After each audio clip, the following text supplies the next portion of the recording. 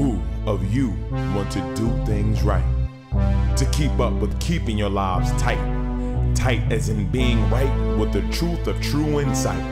Who of you want to do things right? Who of you want to truly succeed in attaining all in that which is your need? To be heard by the real answerer of all deeds, the true hero of all whom pleads. Who of you really want to bow down to the true King of Kings commanding the crown? To worship the one that ever rules alone, commanding everything of creation from the seat of its throne. Because the slave is just a secondary, power, and the master is always the control, and our people is victimized by our own, who become self-serving once they get up to a certain level, because they never really have the power, the control. Right. And as long as you have a fear of man, and you're not completely submitted to the Lord Most High, that money, that fame, that living good, that's always going to be your master. That's always going to be your God. Yeah. It's going to always have a control factor over you, because you're afraid to lose what you got to come back to where you were. Now, Samuel Jackson. Samuel Lewis was a brother who wrote a mystic book, but Samuel Jackson, he talked a lot of stuff, he's cool and everything, but how long will it be before the people forget that he used to sleep in the New York train station? Right, he was as a derelict. Right. You know what I mean? They shined him up, put him in Hollywood.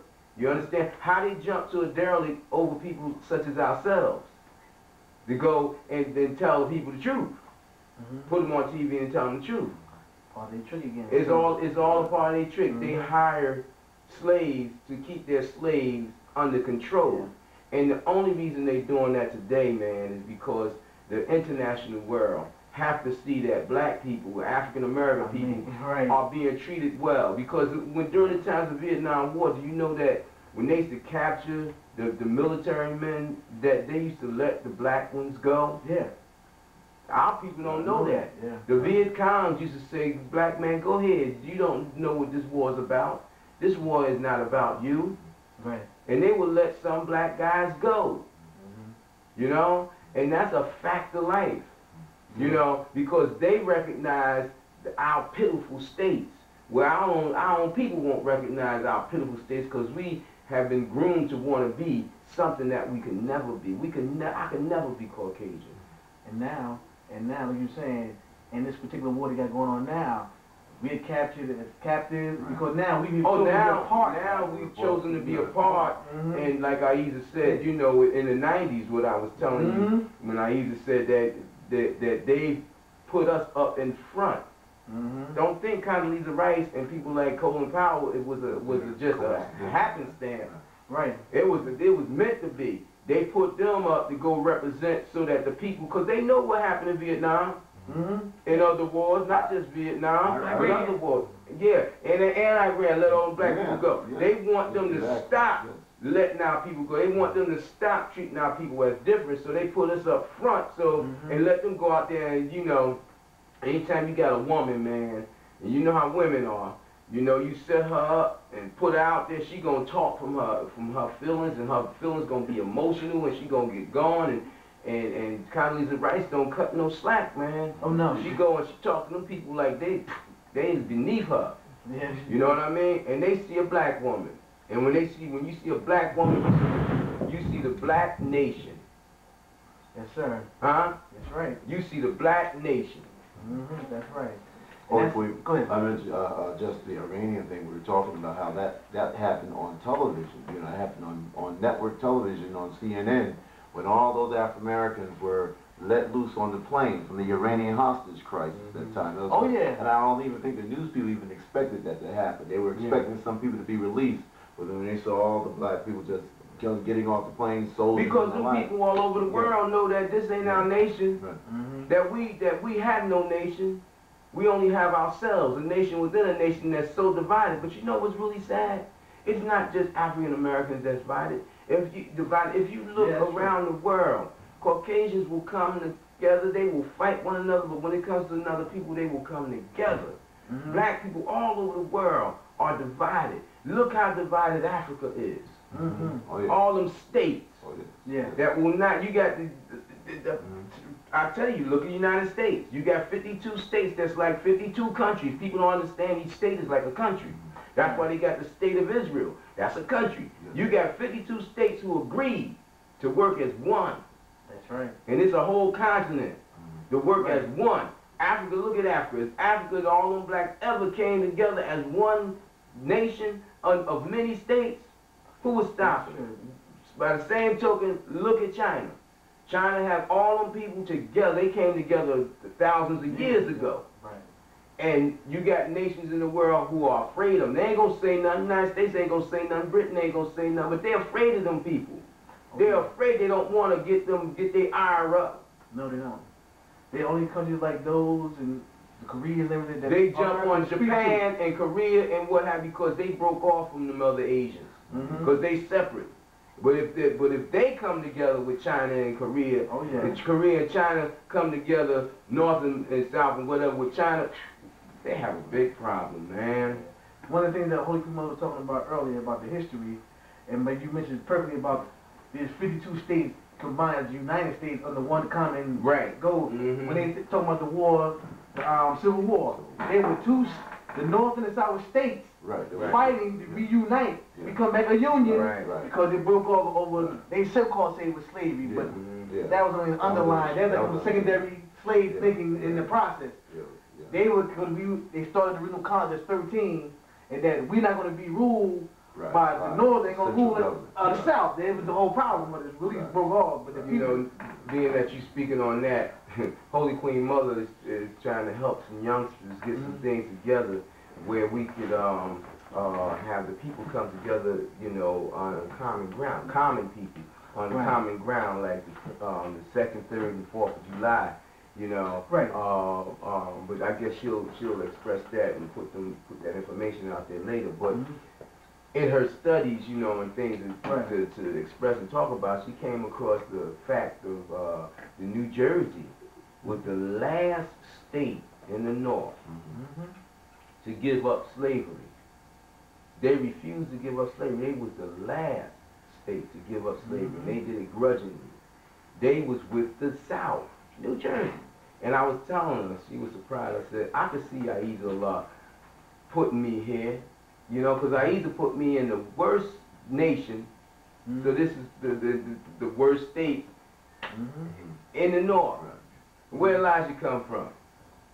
Georgia. That was a pretty bad state back then, too. And, you know, because A.H.A.D tend to do that. You look at the history of the prophets, and they be in the worst places, man. I'm not talking about worse in terms of, like they say, United States is the greatest nation in the world. In certain terms, it is. The greatest, but it's the greatest of evil, too. Because, see, when you know someone, you're aware, and you got the power to make a change for the good, and you just stay with the evil, that makes you the worst of evil. You know what I mean? It's like me, if I could help you and I refuse, and I see people that can't help you trying to help you, and I stand back on my laws and I won't help you, I just refuse, I'm worse than one who can help you and stand back saying, I ain't even gonna try. You know, because I can and I won't. You know, it makes me worse. When you say word, being in a worse state, are you saying state where it's the worst? The laws, the hidden laws and what have you, the particular ideas and the perception and their way of being. See, you know, I seen this lady on the news the other day, and it just gets me when I see things like this here. Her family got killed, you know, unfortunately for her, and she was saying how loving the parents were. They were loving people. They were righteous, and they were this and they were that to their children. And they're the greatest father and mother and so forth and so on. And I just looked and said, yeah, and Allah brought this tragedy to them for what reason? You know? They could have been the most loving and righteous and greatest people to their children. But what about to the children of the world? What about to the children outside their community? What about the children outside their race? You know, not to say that this was them people, but just the thought came to me that this is how it is. Everybody thinks their loved ones going to heaven when they die. You ever go to funerals? Yes. You know a guy who raped and kidnapped and killed all these people and selling all the drugs, is killing all these people and doing all kinds of stuff to killing our nation. And you go there and they crying and they say, I know he's looking down from heaven on me. Yes. You know, because he's your love. You know, and I never do that. I haven't done it in all my life. I used to turn the key with that because you can't look at things. People like looking at things in so-called black and white. And sometimes it's always what it's saying. And I used to read the stories of peoples in the books and the sons, that the story of Noah's son. He looked on the face of things, he looked like he was good and righteous, but I used to say he's not of your family. And that's a small statement. I used to make wisdom out of that. It's like things. It's like see, and I'm sorry for cutting you off. No, it's okay. But it surprised me sometimes, and I'm telling you, you know, I'm the messenger of Allah, and don't think that everything that Allah give me, I go woo, yeah, run with it. I don't, because there's many things I used to give me, and I'd be like, oh Allah, oh, really? You know, how I'ma do this? You know what I mean? Because if you look out, we got 200 some odd million people here in this country, and everybody believe a certain group is good. Like you got the Jesse Jacksons, and you got the Farrakhan's, and you got the Warabdeen Muhammad's on the black side, you know what I'm saying? And then you got the Al Sharpton coming up, I don't know what he's gonna be, you know what I mean? But you got others too. And then you got people that support them no matter what, and they all believe, they take the good from them, and then the Lord says, I'm angry with that one. That one is these two here, these are the worst of the people, the worst of your people. They're the worst, they're the leaders. They're the greatest false prophets of your people. Then you look and they got supposedly 300,000 followers, 200,000 followers, and they all believe. And then you look and then they be saying they trying to do these good things, you know. And it's like, wow, that's a hard task, Father. That's hard to go out there and show these people's evil. You know, but see, the Lord Most High know everything. It don't miss nothing. And we might not understand His wisdom. We may go against His wisdom like most people do. But in the end, His wisdom and His power of His will prevails over everything. So just two things I wanted to touch base that we kind of went off track with. I didn't get a chance to say. One was about being a new people. I want everybody to know that when the slaves was brought from Africa, they were sold to all race of people. That is why we say we're the new people of the day, and know this here, because I know growing up when I used to tell people that I believed that I was more Indian than I was Afro-American, people used to laugh, you know. Even though there are certain things about me you would say, well, it's Indian. And I know my family history, so that's why I could say that. But when I was doing my research, slavery wasn't completely abolished according to what is written until the Indians let go of their slaves, which was I think the Cherokee was the last ones to let go their slave in 1869. And it's reported that they were the worst slave holders of the Indians, the Cherokee. So, you know, I'm just letting our people know because they're so focused on Africa, and that's why that they will not let us go get a DNA test that's affordable to show exactly how much of what we have in us. It's a shame that they do that. Well, some Caucasian people probably owe back child support. But they find out that they black too. You know. And and the thing is, the sign of A.H.A.D lives us so many signs that we overlook them. Now, Caucasian people, they used to say all black people look the same. No, you know, not look the same. Now you say that. You have us four sitting up here and we don't look the same. So I used to think that all Chinese look the same until I started looking at them and saying, wait, they don't look the same. But if you notice, forget the features, the facial features. If you look at Afro-American people, you see that all of our body structures are different. Now, if you look at Anglo-Saxon, Caucasian people, their body structure is the same. Nothing in the back, certain kind of legs, certain kind of hands, bone structure in the face, and what have you. Now, their bone structure and everything is basically similar across the board. In other words, what you're saying is their pedigree. Right. All the pedigree people all look the same. And we're not pedigree. They would consider us mutts. Right. We're mixed. Right.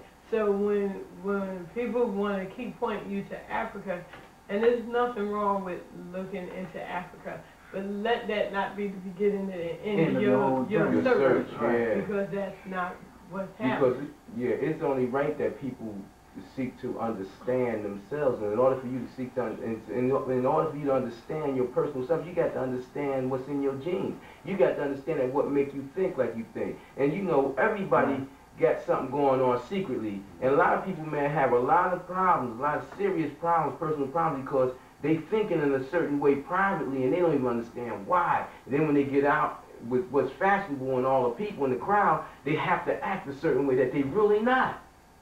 You know? So if they come to understand who they are, what they are, where they come from, they got to go back to the genes to know that.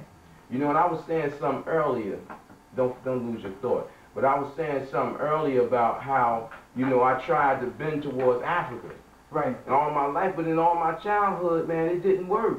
I had that Native American Indian spirit coming out of me, man, and even I was born playing drums, man, you know, and I tried to play it the African style, and it just wouldn't come, you know what I'm saying? It's like so many things turned me towards the native spirit, and my mother and father used to always tell me, you're Indian, we're Indian, and I would say, yeah, but we're black. We need to be educated as a people. Yeah, our people need to truly be educated, so them kinds of questions will be answered for us as children, where we can grow up and have more peace. But you know, the devil ruling the world don't want nobody to have peace. But go ahead with what you were saying. And the other thing, you know, I just wanted to highlight that. The other thing was just a joke about Jesse Jackson, like when Iran freed the black people. Jesse Jackson thought he had an edge, so every time somebody was captured, he was going over there to get them, you know, trying to negotiate so they could get released. I said, wow, a lot of people now, he ain't nothing about negotiating to get his own people released. But he done made several trips to different countries to get Caucasian people released. But he's supposed to be looked upon as a black leader.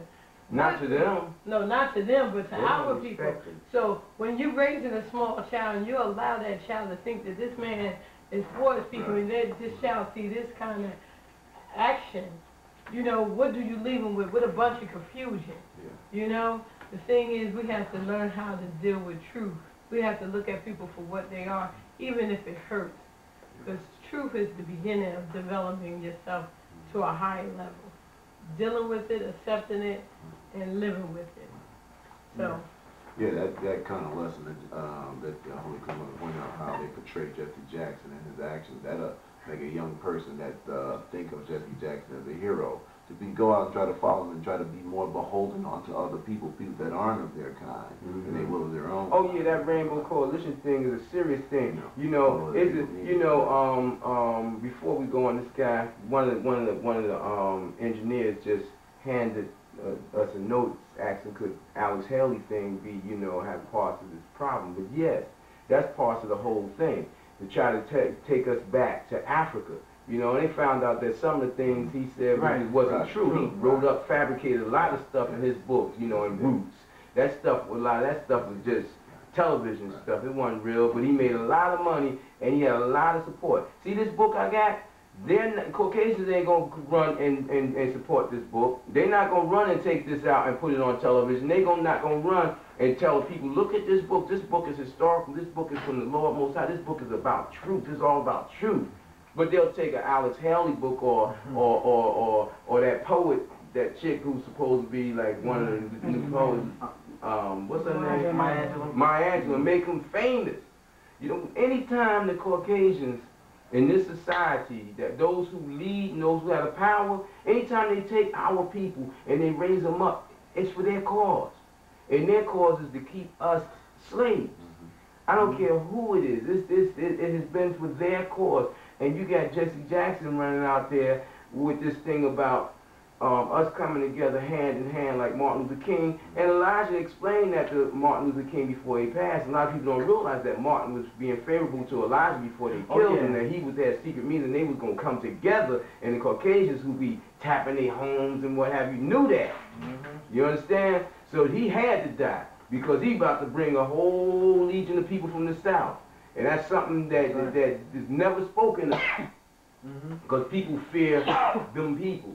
You know, but the thing about it is, you need to go into the history of the people. Go to Africa, go to Europe, go to Asia, go all over, and look at the history of the Caucasian people. This ain't hate talk. This is real talk.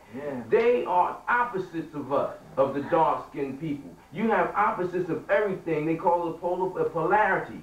Right. You understand? From one end to the other. Like man is on the same pole of a woman. Men are opposite to women. Right. Women. You understand? Caucasians is opposite to the Nubian, the dark-skinned men. Right. And it's not just in the complexion. It's in the nature. It's in the spirit. It's in the insight. It's in the desire. It's in everything. It's always opposite. And they say opposites attract. And see, that's how most people who are confused, they are attracted to the opposite. Oh, I want that strange thing. You understand? Right. I'm not attracted to the opposite. I never have been attracted to the opposite. And I found that most of my companions, female and male, they look like me. I'm not talking about black people. They look like they had Indian in them. Through all my life. I did it unconsciously. I didn't even realize until I looked back in these later days of my life and see my wife and see my past companions say, wow, I had all Indian companions. Native American Indians that's thrown in with the black folks and called Negroes. Have drawn to them. Right. I'm drawn to myself because I'm one who always looked for myself. Right. You understand? I always want to understand myself. I want to be free in myself. You know? I don't want to be a slave to some force that's against me. It don't make sense to me, you know? Yes, sir. So when the choosing, as I even said, it is now give a clearer understanding for us, you know, on the panel, as I even brought it forth to you, that the newly chosen people are those who are inclined towards this covenant, this agreement. Those who obey, who agree and obey. And this is what happened that came through the calling of a person like yourself, African-American and Indian descent. That's why the calling of African-American people is so important. But, as I said, the terror and the wrath of the Lord haven't come down on people. Right. So what people will turn to, regardless of color and shape, because like you said, we're not about race, but it's about the truth. Those who seeking truth now, whether it be black, white, blue, brown, say, wait a minute, I hear this man talking this word, this message, and I can relate to the truth of it. And I can accept that the Lord bless them to accept this and obey what's sent down in the covenant. Obey the laws and the orders of the sent down. You know, that's the thing now, as I'm sitting there thinking now, it's always expressing it, giving more of his wisdom and his guidance to us, like, wow. It touches on so much more than it just like back to the many are called, but the few were chosen, the few of the people. You know, I remember we did the show on the Christian Fellowship Council radio station, 1430 in JR. And the host was asking us the question, because I had mentioned Farrakhan, what have you. He said, why is Farrakhan so important? Why is it that you got to prove yourself by them hearing and agreeing with you? Right. And my words to him was basically, listen, the Lord, I do what the Lord say do. The Lord told me to call this man, to call this people, because prophecy must be fulfilled. I must go to Elijah's temple. I had to go to Elijah's temple to fulfill that covenant, to fulfill that prophecy. And Farrakhan and Warathim Muhammad are the leader of those people. So they had to come to know about me. Why was I concerned? Farrakhan is constantly leading our people astray. Many of our people that sit under him would come to this new covenant of the Lord. They would come to this new understanding. I'm not trying to trap them and make them my slaves. I'm not trying to trap them in no circle.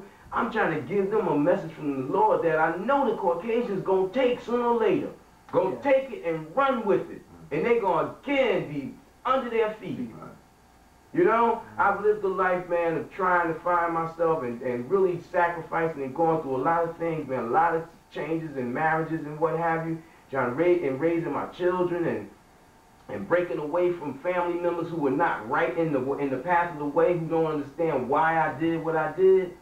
And And A.H.A.D has given me its word. And this word is pure.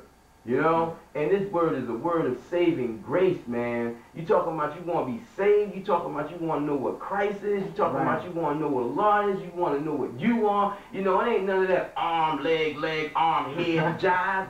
You know, that those low-level things be talking about. It's about the essence of the Creator, the essence of the eternal being, the infinite being that's here, that you breathe, that you live in. You know, it's essence. It's essence of mind that makes you be what you are, that compels you to be what you are, that forms you, creates you and recreates you, resurrects you, and do all the things that it does. We talking about you coming into this awareness, and not just this awareness, but this communion. This companionship with where it will speak to you or send you angels or whatever to speak to you and guide you and make you become alive with the living, so that you really be alive. You really know what the second resurrection is. And know who you are. And the main thing is to know who you are. And Jesus said, he who knows himself knows the Lord. And he who knows the Lord knows himself. And these people run around talking about I'm born again, but then they'll frown on the name of Allah.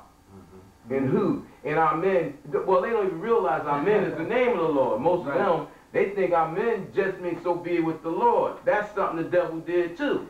You know, took the Bible and took the periods and put them in the wrong place and took our men's name out and made it seem like it meant so be with the Lord, when they was saying in the Bible, oh, like something like, oh Lord, amen, I thank you for what you do. You know? Yes, sir.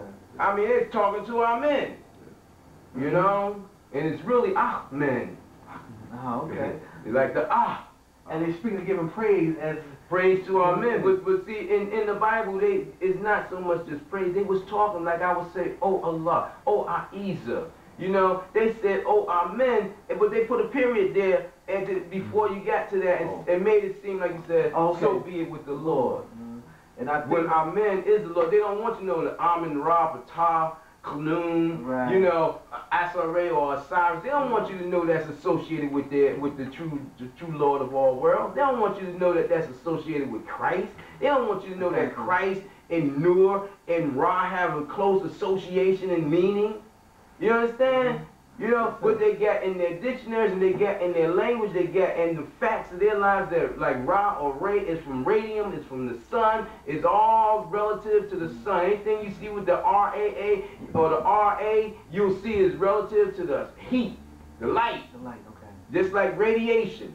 You understand what I'm saying? They know that, but they will not tell that truth to the people. They will not explain that. That's what the Lord is doing today. The Lord has come down itself again. And the spirit of its Christ, and the spirit of his all-powerful being, and its wisdom to give through me the unlocking of that which they sealed up, and some of the things it sealed up itself to keep away from the evil people.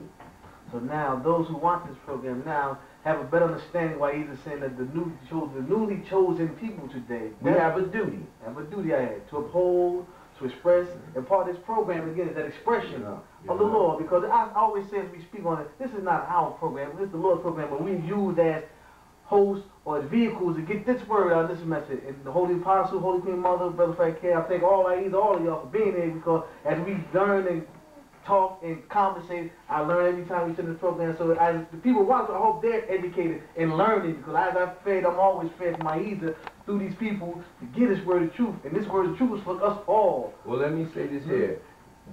What we're doing here today, actually, it's been prophesied. Okay. And it's in the Quran, and I can show you. You know, but that's just another issue. But this is not something that just happened to be. This is something that was meant to be. You know, and A.H.A.D is going to have its people. Allah is going to have its people, you know, no matter what they do in this city, no matter what they do in this vicinity, in this world, this country, everything that's been prophesied about the day of revelation is gonna be, and much of it is already being. This is an A.H.A.D moment. Have a good evening, good night. Who of you want to do things right? To keep up with keeping your lives tight. Tight as in being right with the truth of true insight. Who of you want to do things right? Who of you